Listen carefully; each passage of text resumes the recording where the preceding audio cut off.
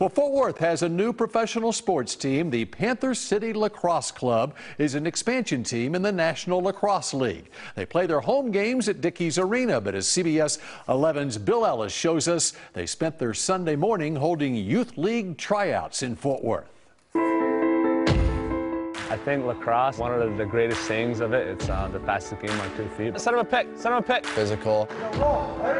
More contact. You could just play a lot harder. It's pretty draining on your body.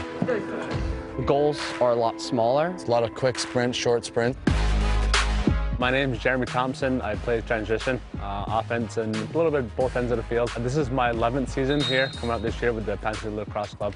So high knees, here, halfway, jog out the rest. Box lacrosse and lacrosse in general is new to Texans here in Texas here. Well, I just love lacrosse, and I'm really interested in Panther City and just the whole box team, and I think I'm here to get better. Let's get some balls back up. I love it because it's more contact, and it's like in a smaller space, and it's like you can move the ball more, and you can do a lot more cooler things in infield, which is really open. It's a blessing, it's an honor for myself, it's a passion of mine, just kind of giving back to the next generation, the next flock, a generation of kids coming up.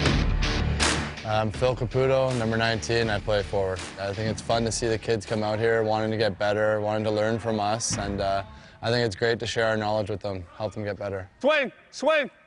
Okay, go set them a pick, set them a pick! The pros know what they're doing, and like they can help me get a lot better. We can incorporate what we've learned along our careers and whatnot just to help you guys out, to help elevate your guys' game. I want to play lacrosse in high school and also in college, and I hope to progress a lot more.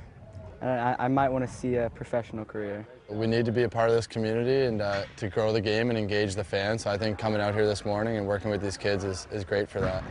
They want to learn from us, so I think just teaching them the intangibles of box lacrosse and what they need to do to learn. The best thing you could be as a player is just be coachable. I see a lot of potential here. Lacrosse is a mixture of basketball with the pick and rolls, and with the transition up and down is similar to hockey. Did you guys learn something, or do you guys know that already, all that stuff? One of the biggest things I preach to the kids nowadays is just be an open book, be willing to learn, keep an open eye, an open ear.